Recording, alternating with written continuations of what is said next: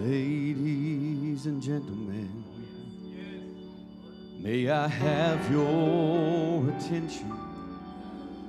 I would like to introduce to you,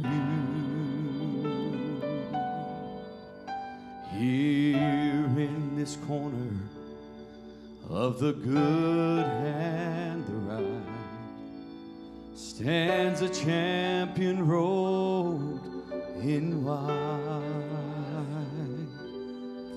His height exceeds the heavens, and his weight outweighs the world. His reach reaches everywhere, and his age is evermore. He is higher than the highest. He is greater than the great. No one could ever take his crown away. He's more mighty than the mightiest, and he reigns from above. He's the all-time, undisputed, undefeated champion of love. Amen. How many know him as that tonight?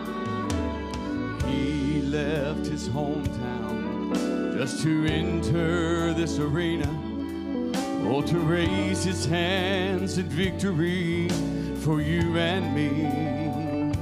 There was an angry crowd cried, "Crucify he who wore the crown," and they gladly watched our champion going down.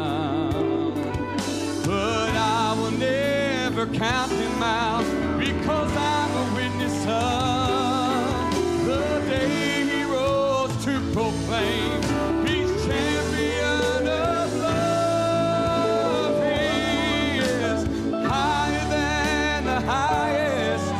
He's greater than the great. No one could ever take his crown away. Yes, he's more mighty than the mightiest, and he reigns from above. He's the all-time, undisputed, undefeated champion of love. Amen. Do you know him as a champion tonight? Brother Brown said he was a mighty conqueror, and he could conquer every temptation. He could conquer every habit. Everything that the devil could ever put on a man, he has already conquered at Calvary. And he's our champion tonight.